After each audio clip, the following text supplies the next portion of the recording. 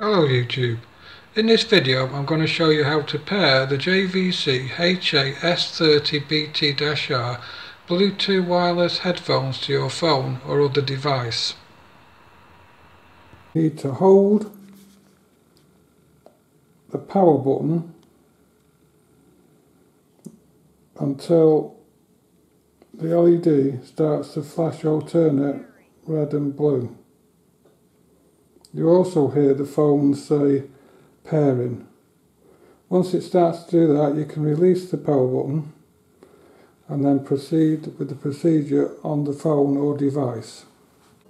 Okay, so moving on to the phone now. We want to go on to settings, Bluetooth, and of course turn Bluetooth on. And now it will scan for any devices. And there's our headphones. So we select that. It now says pairing. And if we go to the device list that's paired, we can see that they're connected and ready for call and media audio. On the headphones now, the LED status is flashing blue, which is indicating that we've got a connection to whatever device we're just connected to, whether it be the phone or a tablet.